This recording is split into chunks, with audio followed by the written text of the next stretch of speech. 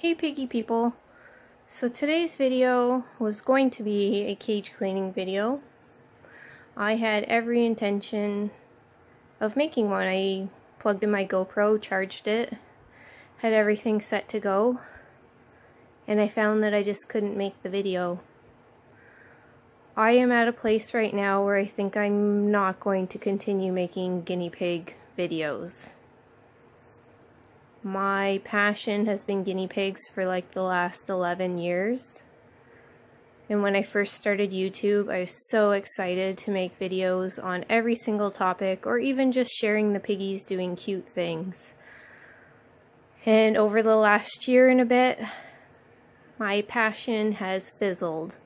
Now, I don't want that to be misconstrued to think that I don't love my guinea pigs or that I'm going to rehome them or something crazy like that. Absolutely adore everyone here, and they're going to live out their natural lives with me. But I have lost that spark right now. I have lost the want to make videos. And I found the last year and a bit have really drained me emotionally. And I found that coming into the guinea pig room for a long time now has just brought dread to me. And I'm just saying this to be honest. My channel has always been honest, and this is how I honestly feel right now. I have battled so hard for so many pigs within the last year and a half, and I have lost pigs after battling, and I feel exhausted, and I feel like I can't win. And I just am not in a place where I feel like making happy, cute, cheery videos about the guinea pigs. So last year I lost Apple and I lost Pecan. Those two were the most lovable piggies I have ever owned. They adored attention and being pet. And it was a really big hit losing them. And then obviously, as you guys know, this year I lost all 3 skinny pigs to their bodies just shutting down. And each one was like a horrible experience. And then I lost Reese. And I fought for Reese since the start of this year. Every day, twice a day, cleaning her abscess, praying that it would heal. And then when her teeth started to go crappy, I had to make the choice for her to say goodbye. And I had fought so hard, and it got me nowhere. And now I'm in the exact same spot with Velvet. She has the exact same issue as Reese. And here I am, fighting every single day to try to clear up her abscess, to try to keep her teeth tidy, and I find I have no patience. I get frustrated so easily, and that's not who I used to be. I get frustrated, I get upset, and I find myself saying, like, why am I even doing this? Like, this is ridiculous. Like, why is this happening? Why do I have to go through this again? Why do I have another pig with a issue that I can't fix? I can't do it. I obviously am going to keep fighting for Velvet and praying that I can get her abscess to heal again. We're going to be going back to the vet to have her teeth checked to see that they're okay, and to see if there's any other antibiotic or medication that I can flush it with. Like, I'm going to keep fighting for her. But man, I'm tired.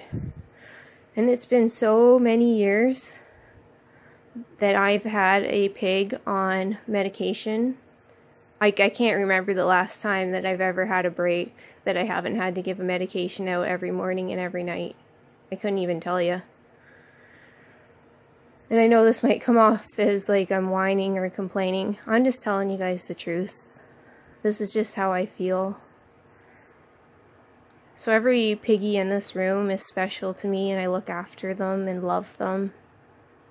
But my passion for making videos has kind of gone, which is sad. If I had somebody telling me that, oh, in 10 years you're gonna not like making guinea pig videos, I would have been like, oh, you're crazy. I'll always love making guinea pig videos. But I feel like, I just feel blah.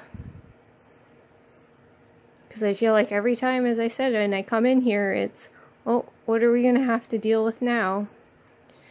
It's been so stressful. Because as you know, anytime a guinea pig has a problem, time's a ticking. It's not like you can think about it or see how they are the next day. If something's wrong, you got to get them looked after right away. And usually the first thing that happens when they're not feeling right is they don't want to eat. And it's critical that they keep eating. And then when a pig doesn't want to eat and you try to make them eat, they fight you. It's draining. Very, very draining. So I just need a break. As I said, I'm going to continue carrying on for all these piggies. I love them so much. But I will not be getting any more guinea pigs. They have thoroughly exhausted me. And I can't even tell you how much money I have spent since the beginning of last year trying to save pigs who I couldn't even save. It's insane. And I still have more vet bills to come. It's lost its luster, I guess you could say. When all it is illness after illness after illness, it's really, really hard to see the good. And I try to remind myself to enjoy them, enjoy everybody who's being healthy, but there's always been a pig who's not doing well. And then you get tunnel vision for that pig who's not doing well. And then you think, oh wow, so the only pig I pay the most attention to is the ones that aren't feeling well, and I don't even get to sit back and enjoy the ones who are feeling great. Because I'm so focused on trying to fix or save a guinea pig that doesn't feel right that I don't see the ones that are doing well. Obviously, I interact with the ones that are doing well. Hopefully you know what I mean. It's just when somebody's not right, you just like fixate on them. The first thing when you come into the room, it's like, where's that pig? How are they doing? Are they eating okay? How are their poops? Oh, do they have the infection coming back? It's just a lot. And I know some people might not understand how I feel. Maybe some of you do. I don't know. You can leave your comments below, and I respect that people are going to be disappointed that I'm not going to make videos. I do have my Instagram for the pigs, which I'm sure I'll keep posting things on there, and I can post little clips on there. But as for making like full videos, I'm sorry guys. I've just lost the motivation to do so. And I know some of you have been following my cat Sammy, and I have made him a channel. And I know people might not understand how I can make cat videos but not make guinea pig videos. But Sammy has been kind of like a positive outlet that's kind of distracted me. I've been trying really hard to tame him and get him used to people. And that's been an enjoyable experience. And it's been different because I've never had another pet except for guinea pigs.